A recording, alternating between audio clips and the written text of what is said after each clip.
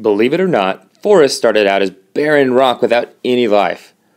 Over time, these ecosystems are changed as new communities replace older ones through the process of ecological succession. When succession starts on barren land, it is called primary succession.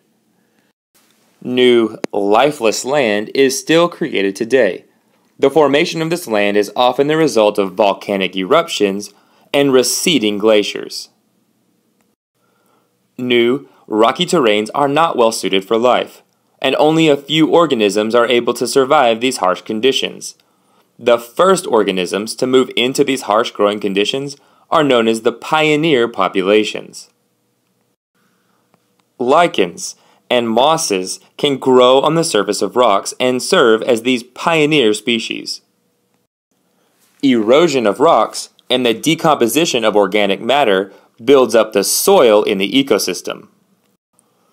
Creating and improving this layer of soil is a key process in ecological succession. The formation of fertile soil allows plants called annuals to replace the pioneer community. These plants only live 1 year, and each year a new population germinates, flowers, and dies.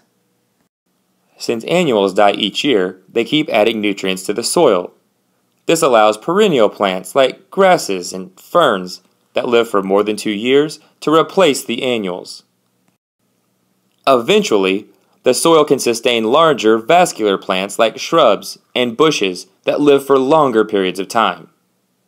These larger shrubs and bushes block out the sun and keep it from reaching the grasses below. This causes a decline in the grass community as the shrubs and bushes take over.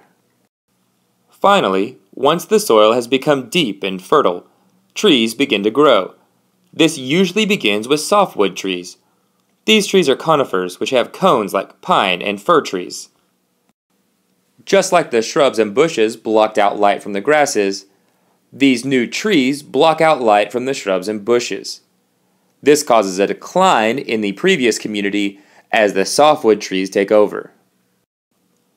Eventually, hardwoods like oak and maple trees can replace the conifers.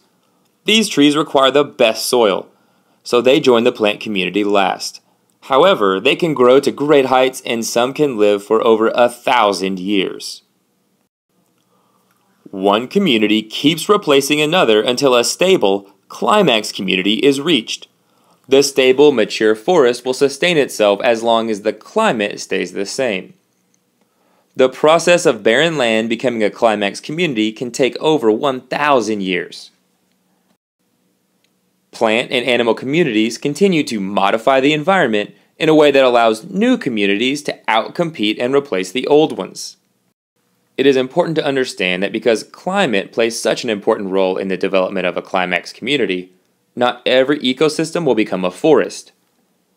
Forests require plentiful rainfall and sunlight, and in a desert, grassland, or tundra, the climate simply will not support a forest community. As one community of organisms replaces another throughout ecological succession, the biomass and biodiversity of the ecosystem both increase. This means that the amount of matter found in living tissues and the number of different species both go up in an ecosystem as it travels through the stages of succession.